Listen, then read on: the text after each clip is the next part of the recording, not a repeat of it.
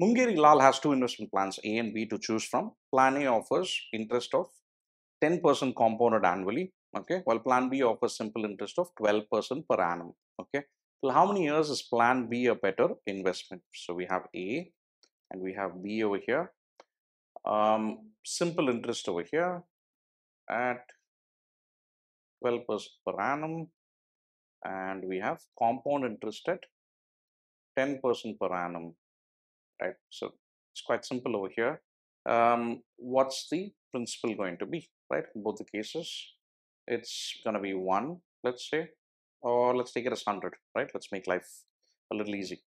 Now, what's going to be the amount at the end of year 1, right? It's going to be 110, 121, 133.1, 146.41, and so on, right? Amount at the end of second year, third year, fourth year, fifth year. We'll come to that. What about B over here? Every year it's 12%. 12% is 12 rupees. So 112, 124, 136, 148, 160. Okay, till how many years is Plan B a better investment? Right? Till how many years? It's better, it's better, it's better, it's better. Oh, we have to check for the fifth year as well. What is this going to be? I need to increase this by 10%. 10% of 146.41 is 14.641. And what are we going to get? 146 plus 14 is 160 for sure. 161 point something. Here it's the other way around. A5 is going to be, Plan A becomes a better investment. Till how many years? Till 4 years, till A4, right? Option 2 is the answer here. A man borrows 6,000 at 5% interest on reducing balance at the start of the year. If he repays rupees 1,200 at the end of each year, find the amount of loan outstanding in rupees at the beginning of the third year. Beginning of the third, for 2 years alone we have to do. Okay, so this is from a ZAT paper, and ZAT and other exams you don't even have the calculator, right? Probably a test of that. So 5% interest on reducing balance, right? End of first year, what is happening over here? This is the principal, right, or borrowing. 5% interest on this. 5% is nothing but 1 by 20, right? 1 by 20 of this is 300. We have to add the interest for the first year, subtract the repayment at the end of the first year, right? What is that going to be? Repayment is given as 1,200. Plus and minus, we're going to get 6,000 minus 900, which comes to 5,100, right?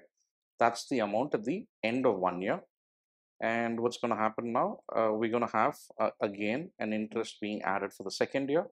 That's 1 by 20 of this. 1 by 2 of 510. Half of 510 is 255. I'll write that below 1.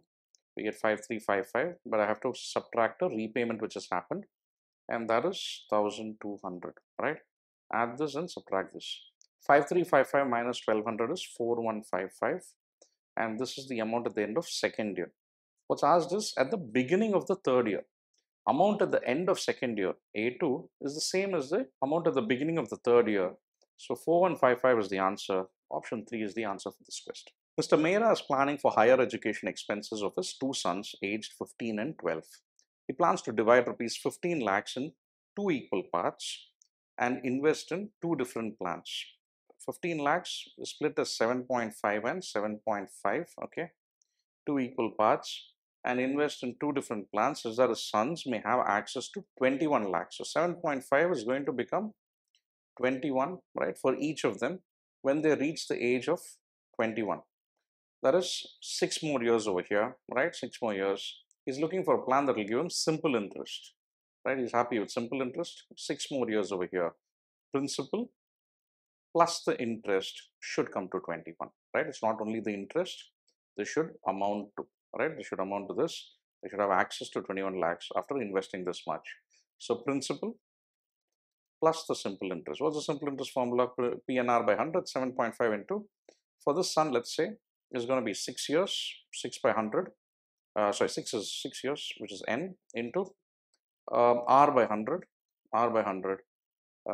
So this is going to be the elder son, which is the second one we're going to find. Okay. What do we see in the options? All of them are different, right? Any one of them, if you find that's enough, you can answer. So 7.5, if I take to the other side, I'm going to get a 13.5, right? I can write it as 75 into 6 into r by 100. That is, if I multiply this with 10, I'm going to get a 135 by multiplying this also with 10. So divide by 15, we're going to get a 9 and a 5 here. 6 if I divide by 3, I'm going to get 3 here and 2 here. 5 2s are 10, cancels, and R over here is 10 into 3 comes to 30. 30% for the elder son, yeah, is the only one which has it. Option 5 therefore is the answer. If you wish, you can try the same over here. Here it's going to be 7.5 into, this time around there are 9 years, 12 to 21, right? The younger son, 9 years at some rate, let's call it R2 by 100 equals 21. Solve for this and you should get 20% here. In the beginning of the year 2004, a person invests some amount in a bank. In the beginning of 2007, the accumulated interest is 10,000. Okay. In 3 years, right? My principal over here in 2004, the principal which is going in over here is generating an interest, accumulated interest, that is 2004 to 7, right? That's a 3-year period. I'm getting interest over here of how much? 10,000, right? Although it's accumulated over a 3-year period, let's continue. See, the accumulated interest becomes 25,000 in the beginning of 2010, right? That means over the next 3-year period, right? Next 3-year period, it's going to become 25,000. There's already 10,000, and now it's becoming 25,000 the total, right? Understand this very clearly. 10,000 was only on the principal. You can take it that way, right? 10,000 was only on the principal, all right? The same 10,000 should come over here as well, interest on principal, right? But what's happening? We're getting an additional 5,000 over here. What is this additional 5,000? Where is it coming from? What's the logic? This additional 5,000 is a result of, first off, we had 10,000 only at the start. I mean, the first 3-year period, total of 6 years all put together, right? The accumulated interest was 25. I'm splitting this 25 as, if it were only simple interest, it would have been 10K here, another 10K over here, 10,000 here, right? As it is compound interest, we're getting extra 5,000. And this extra 5,000 is nothing but interest on interest earned in the prior period. I can make a direct comparison over here because this is a 3-year period and this is also a 3-year period, right? And how much is this 5,000 interest on interest? What is the interest for a 3-year period on this 10,000, which is giving me 5,000? 5,000 is 50% of it, right? 5,000 is 50% of this. 50% for a 3-year period is the interest on interest. The interest on interest is the same as the rate of interest. That means for every 3 years, this fund or whatever it is getting 50% return. That means for the first 3-year period where I got 10,000, that is also going to be a 50% return. 50% of what is 10,000 for me? Half of what is 10,000 for me? Half of 20,000 is 10,000 for me. That's it. You answer the question this way. Now, the other way to do it is going to be P into 1 plus R by 100 whole cube minus principal is 10,000. We'll just write as 10 for now. And the other is going to be P into 1 plus R by 100 whole power 6 minus P is going to be 25, right? 25,000, not 25. Now we can take a P common outside and divide. If you're dividing these two, what is it that we're getting over here? P is cancelled and we get a 1 plus R by 100 whole cube minus 1. We can just write let 1 plus R by 100 whole cube be equal to Y or something like that, right? So we get P into Y minus 1 divided by, take a P common and you get Y square minus 1 equals 10 by 25, which is 2 by 5, right? So you can cancel these two and then we get a 5y minus 5 equals 2y square minus 2, and you can merge them and write it as 2y square minus 5y. Bring the minus 5 here, you get a plus 3 equals 0. You solve for this, you can split it as minus 6 or rather minus 3 and minus 2, right? Minus 2, sorry. You change the signs and divide by 2, right? This is what we have seen in the quadratic lesson, right? This is how you can quickly get it in one step. Now y can be 3 by 2 or 2 by 2. Now if it is going to be 2 by 2, that's 1. the multiplication factor is 1 everywhere, we get p minus p, that becomes 0, right? So it can't be the answer. Therefore, it has to be 3 by 2, or y is nothing but 3 by 2 or 1.5. Now, we can plug this back over here, right? We know y is 1.5. We can plug into this first bit, first equation, um, p into y minus 1 equals 10, and y is nothing but 1.5. P into 1.5 minus 1, which is 0.5, equals 10. This is half, and take it there, and you get p equals 20. But I didn't write the thousands, so add 3 zeros over here, and you get 20,000. Right? This is a longer way of doing it. If you understand it conceptually, you'll be able to get the answer a lot quicker. Right? The previous method is a lot quicker than this one. A computer is sold either for 19,200 cash or rupees 4,800 cash down payment together with 5 equal monthly installments. Okay, so you either pay 19,200 or you pay 4,800 immediately along with 5 equated monthly installments. If the rate of interest charged is 12% per annum, but paid monthly installments 12 by 12, 1% per month. Okay, then the amount of each installment is nearest to a rupee of what? X divided by 1.01 plus x divided by 1.01 square, right? So if you want to write it down, you can always do that. But this is an examination where there is no calculator, right? What are you going to do if something like this is going to turn up? How do you solve for x? You take an x and you apply the formula over here, sum to n terms of a GP, and you take this 4,800 to the other side, you're going to get a 14,400 once you subtract, and you solve for x, right? It's a painful affair. How do you do it a lot quicker, right? Is 1.01 to the power 5 very important, right? So let's look at it. The options seem to be very close, no doubt, right? But yet they're quite far apart, right? Let's look at it. You can use a sort of approximation. I'm not saying that will always turn out to be true, but in a paper like this, you can't be trying to find the exact value by dividing without a calculator. If you had a calculator, you can apply the GP formula and get it, right? If you don't have it, what do we do? Look at it this way, right? 14,400 is what you have to get from these 5 monthly installments, right? If let us say there was no rate of interest, right? There's no rate of interest. How much would you pay each month, right? EMI without interest equals 14,400 divided by 5, and that is coming to 2,880, right? Which is given over here. But you definitely have some interest. So therefore, this can't be the answer. It has to be more than this. As there is interest, we have to pay more, right? Because we have borrowed, we have to pay more. We can't just return the principal. We have to give it interest. Now, how much extra, right, is the question. How much extra is it going to be? This 14,400 is becoming a zero over time. Treat it as simple interest, right? If it's simple interest, just look at it. How much are we getting under simple interest? What is the average outstanding? We are getting 1% for the first payment, 2%, right? For two time periods, 1% for each, 2% for the next one, 3% for the next one. We have 5 time periods, right? N equals 1, end of the first month, end of second month, and so on till the 5th month, right? So 5 payments being made over here, 2,880 plus something each time. Now 1 to 5, right? How much is it going to be? If it's simple interest, it's going to be 1% for the first, right? Which has not been paid. Now the last payment, which is there, I have to pay around 5%, right? Once again, 1.01 per 5, I'm not looking at it that way. I don't need to find that value. It's a very small percentage. So even if you compound it, it's going to be very close to 5%. So take it as 2%, 3%, 4%, 5%. Under simple interest, it is totaling to around 15%, right? 15% of 2880.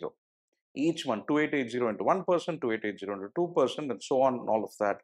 15% over here, it comes to, what is 15% of 2880, right? What is that going to be? 15 by 100 into 2880, right? 1 zero is cancelled over here. Divide by 5 and you get, okay, and here you get a 144. 144 into 3 is coming to 420 plus 12, which is 432. Divide this 432 over 5 time periods, right? 5 installments over here. This is the overall interest, approximate interest under simple interest, right? Not compound, but compounding is what we have to apply over here. 432 by 5 is coming to 86.4, right? Each month it has to be about 86.4 more. Just add this up and see as to what you're getting, right? This is coming to 2966.4. Now that is under a simple interest with uh, uh, declining balance, right? And the compound interest with declining balance, the other way around, it should be a little, right, close to this, but little away, right? More likely to be little less because it is declining right now, not the other way around. So whether you know that it's less or more or whatever it is, just look for the value which is closest, which we have for 2966.4. Here we have 2965. That becomes the answer, right? Just go through this logic once again. Took a lot of time to explain this, but once it's clear, you'd be pretty quick with solving this. In the exam, if you have this, 19,200 minus 4,800 should be 14,400, right?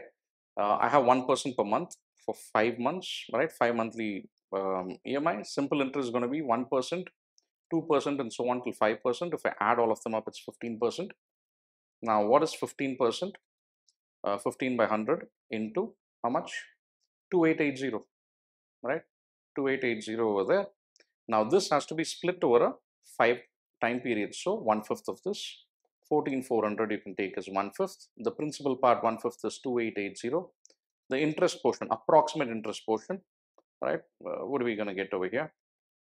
3 into 288 comes to 864. 0 is cancelled, so 86.4. And you'll get the answer is 2966.4, close to that, and you get option 2. These would be your workings if you're clear with this concept.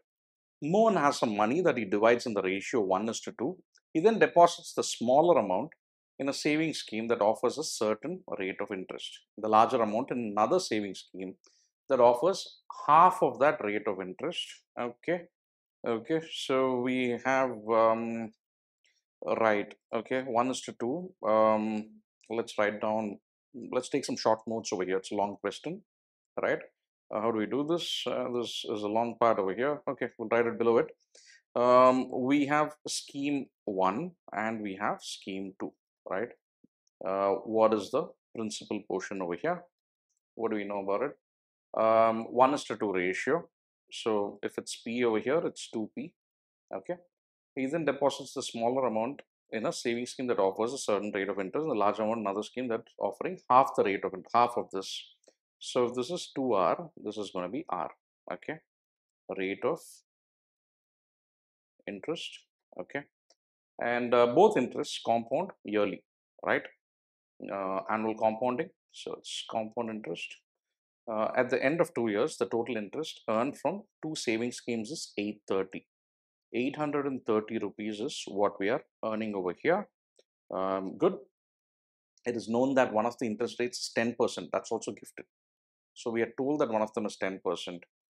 Which one is 10%? We don't know.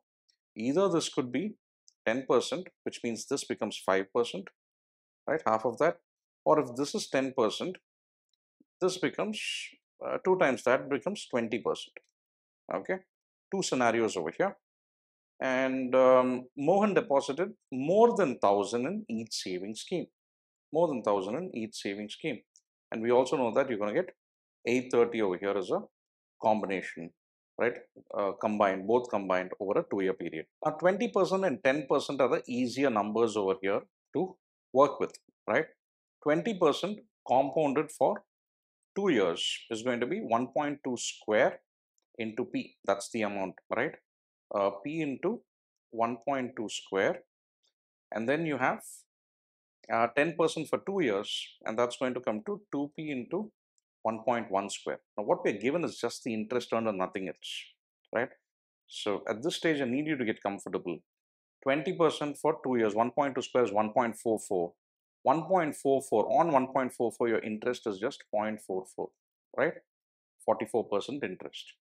20% plus 20% of next year plus interest on interest of 4%. Or look at it this way. principal into 1.2 square, that's 1.44p. If that's the amount, ignore the 1. 0.44 is the interest, 44% is the interest. So the interest on the first deposit under this scenario over here, right, 20%, 10%, it's 0.44p. Interest on the second deposit, right, with 10% is 1.21, that is 21%, right? You should get familiar with these numbers. Now, sum of these two is coming to 830. 0.44 plus 0.42 if you multiply, right? The sum total of these two, the interest portion alone is 0.86p equals 830, which means p is coming to 830 by 0.86, 83000 by 86, right? Is nothing but 1000 into 83 by 86. If one of the principles is going to be 1000 into a number less than 1, this over here is less than 1000. But what's given over here? Mohan deposited more than 1000 in each saving scheme. Definitely it's more than 1000 in both the saving schemes, right? So it can't be this. This is not allowed. This is not fine. It's definitely going to be 10% and 5% over here. So now we're going to get a 21% interest over here, right? 1.1 square of p, 1.21p. I'm not writing a lot of them down. I'm saying it because that should be running in your mind. For small values, you should have a sense in 2 years how much the compound interest is going to be, only the interest portion. 1.1 square is 1.21. So that's 21% interest, right? After the decimal point, 21. 21% of p, which is 0.21p, plus 5% compound interest is 5 plus 5.25, 10.25, 0.1025. But this time around for 2p, right, equals 830. What is 0.1025 into 2? You double 1025, you get 2050. So it's 0.205. You add these two, you're going to get a 0.415p equals 830, right? And if I want to multiply both sides with 1000, I'm going to get 415p equals 830 into 1000. 830, you can divide over here and you get a 2. So p equals 2000. That's it. So p is 2000 and 2p over here is 4000, and we are done. The answer is option 5, 6000. Start a new enterprise. Mr. Yogesh had borrowed a total of rupees 60,000 from two money lenders, with the interest being compounded annually to be repaid at the end of 2 years. Okay, 60,000 from two people. So Yogesh repaid 38,800 more to the first money lender compared to the second money lender at the end of 2 years. Okay, fine. We don't know the rate of interest. The first money lender charged an interest which was 10% more than what was charged by the second money lender. Okay, first person is 10% more than the other. That's good. If Mr. Yogesh had instead borrowed 30,000 from each at their respective initial rates for 2 years, 30,000 from each, equal amounts for 2 years, respective rates. Okay, here also end of 2 years only. Okay, fine. Then he would have paid 7,500 more to the first money lender. That is only because of the interest rate difference, right? So 30,000 into, what is it going to be? The amount at the end of 2 years. The first money lender, let's take that to be R, R plus 0.1, right? 10% more. The second money lender is only R. I'm writing these rates as a portion or decimal instead of a fraction, not in percentage terms. If it's 5%, it's 5 by 100, 0.05. Like that, 10% is 0.1, 0.1 more than R, R in the decimal form. So 30,000 into 1 plus the multiplication factor. It's already in the decimal form. I don't need to divide by 100 again. Whole square, right? Minus, here it's more. How much more? 7,500 more compared to 30,000 into 1 plus just R for the second money lender, right? 1 plus R whole square equals 7,500, right? 7,500. I can take a 30,000 common outside and divide, right, with 7,500, and I'm getting a 4 over here across. So I'm getting 4 times 1 plus R plus 0.1 is 1.1 plus R, right? Within the bracket, we're going to get 1.1 plus R, the whole square. What is that going to be? 1.21 plus R square plus 2 times 1.1 times R, which is 2.2 R, minus, what are we going to get when we expand this? 1 minus r square minus 2r equals 1. That's it. So bring the 4 there and we're going to get a 0.25, right? 1 by 4. And what happens here? R square is cancelled. 1.21 minus 1 is 0.21. 2.2r minus 2r is plus 0.2r. Yeah, so if we take this to the other side, we're going to get r equals 0.04 divided by 0.2. We can multiply and divide by 100. What do we get? 4 by 20, which comes to 0.2. So 0.2 is what is r in the decimal form, right? Which means r is nothing but, if r is 0.2, it's nothing but 20%, right? 20% is what becomes 20 by 100, which becomes 0.2, right? So it's fine. So we know this is 0.2 and the other is going to be 0.3. That's all we need to note over here.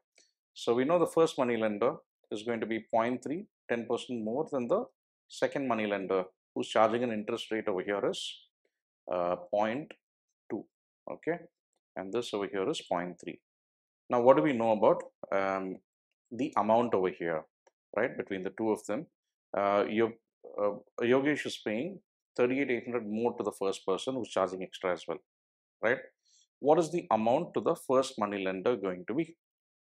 That is whatever has been borrowed into 1.3 square, 1.3 whole square, 1 plus 30%, 30 by 100 or 0.3 whole square. And we know that, right? We know that that's 1.69, right? What's the amount to the second money lender over here going to be?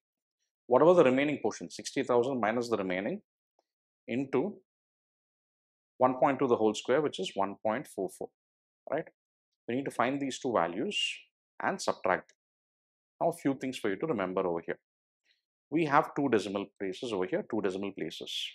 So I need to have at least two zeros, right? At least two zeros over here, because my final value is 38,800 after finding out these and subtracting them, right? I'm getting 38,800 after finding these and subtracting them, right?